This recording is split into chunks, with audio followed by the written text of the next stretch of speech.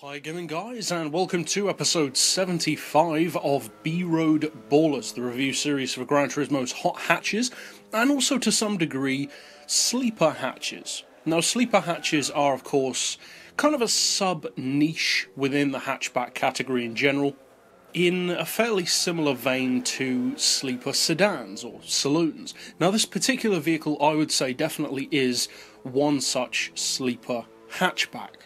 And the vehicle in question is the Volkswagen Lupo 1.4. Now we've already discussed the Lupo GTI in this series, and that's actually one of my favourite hatchbacks on Gran Turismo. I think it's a great looking car, it's compact, it's light, it's fast, and it's fun. But what about this version? Because Volkswagen has a number of models, more so in fact than most of the other companies on the game, where you see both the normal and hot version featured. You've got the Lupo and the GTI, for instance, the Beetle and then the Beetle RSI, the Golf 4 GTI, and then the much more extreme R32, and so on and so on. Now this particular vehicle is, I would say, an excellent example of a sleeper hatch, because it offers very similar numbers to the GTI version, and funnily enough in some ways it's actually better than the GTI version, but it offers it in a package that's much more understated, much more under the radar, and much less expected. So, in effect, the definition of a sleeper. Now, as far as the numbers that you do actually get, you're looking first of all at a price tag of just under 15,500 credits. So it's pretty cheap. It's not the absolute cheapest of hatches, but it's definitely nowhere near what you would call a big investment. Now the engine is a 1.4 litre, it's front wheel drive as you'd probably assume, and you can turbocharge that engine up to 267 horsepower, 203 foot-pounds of torque, and in a vehicle that only weighs 815 kilos, that could potentially give you really strong performance. Because if you think about it, you're looking at the weight of something like a K car, but coupled to the power of something like a Seat Leon Cupra or a Ford Focus RS, without tuning of course. So overall, that's a pretty impressive package, at least on paper. So the question is, can it deliver on those numbers? Well, to some degree, I would say yes it can. Now, is it as good as the GTI version?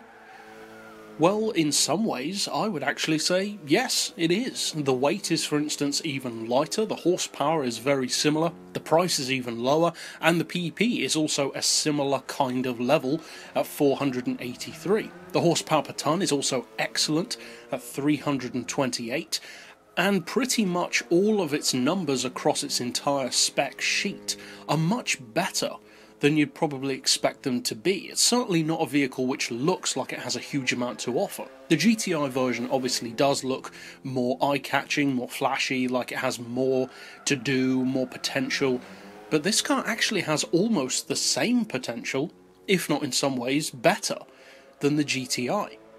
Now that being said, it's not necessarily faster than the GTI. Both cars are pretty well matched, and I would probably still give the edge to the GTI version in terms of sheer cornering ability, and also for the fun factor. The fact that this car can be made to be fast doesn't necessarily mean that it's adept at being fast. The GTI is designed to be a quicker model anyway, so it's already designed and developed in a slightly different way to cope with that increased performance. So as such, when you tune a car that's already designed to be faster, it can cope with it a little bit better than just a bog standard mainstream version. And to some degree I would say that you can feel that difference between the 1.4 and the GTI.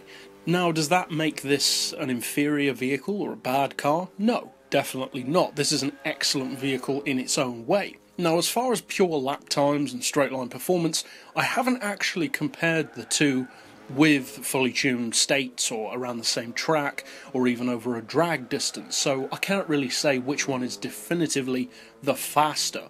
But if you really care, they're not huge investments to try it out for yourself. As I said, it's only a 15.5 grand car, but I would say that the difference between this model and the GTI poses a very interesting option depending on what kind of driver and car collector you may be. Because when it comes to the Lupo, you've got really 4 options. You can either buy neither of them and go for something else completely. That's of course a valid option. They're not essential purchases, either of them, I would say. Option number 2 is you could buy the GTI version only. That's probably the way I would be more inclined, because overall I am more of a fan of the GTI version. Option number 3 is you could just buy this version. And that, I would say, is more for people who are fans of sleeper cars specifically. And there are certainly a good selection of sleeper cars on Gran Turismo, and this is a very, very good one. It offers a lot for the money.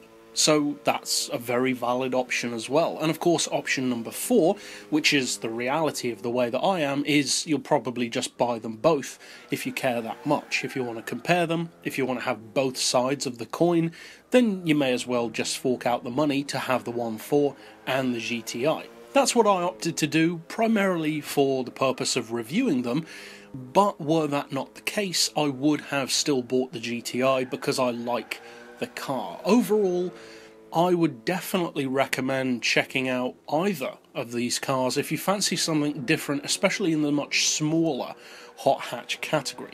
But overall, both Lupos are pretty amazing cars in their own way, and also the Cup cars are really nice as well, and we reviewed those of course in the GT Masters series. But that's it overall for this particular pick. I'll see you guys next time, and as always, thanks for watching.